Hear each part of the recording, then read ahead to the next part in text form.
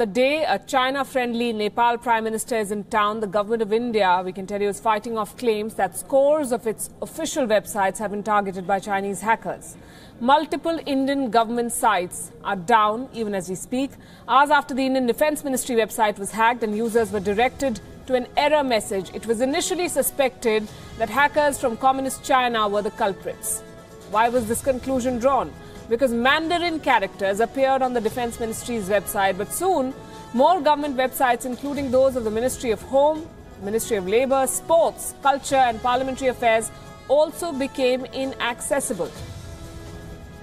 Government sources were quoted as saying that the websites had been taken down as a precautionary measure. There were also reports that there was a hardware failure at the National Informatics Centre. The question we're asking, if you're taking precautionary measures for some websites, why not the others? The National Cybersecurity Coordinator was quoted as saying that this is not a case of hacking or a case of a cyber attack.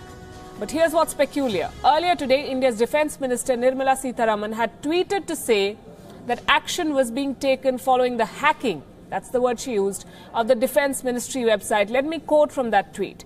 Action is initiated after the hacking of MOD website.